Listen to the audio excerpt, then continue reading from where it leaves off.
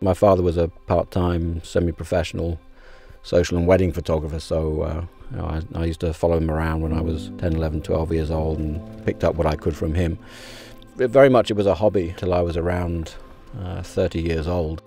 One Monday morning I woke up and really didn't want to go into work that day. As I was lying in bed trying to decide whether to get up or not, a saying from one of my favourite all-time books came into my mind.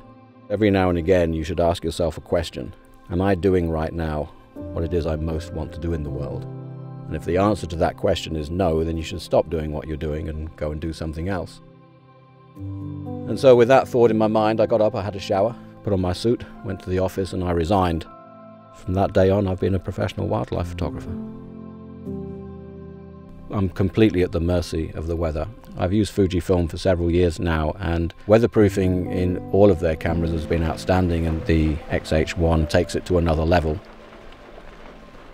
What brought me down to the Camargue originally was the horses. I fell in love with the landscape. It's very marshy, it's very much governed here by the sea.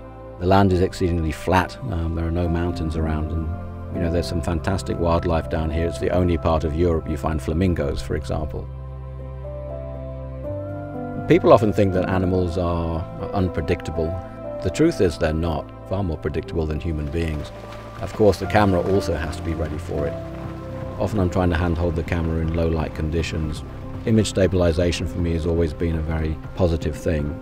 Now, the reality is that I gave up working in a 9-to-5 career to be a wildlife photographer because I didn't want to miss my moment in life. And the fact that the X-H1 has the image stabilization now in the camera just makes it even more effective. That basically means that I never missed a shot and never missed the moment.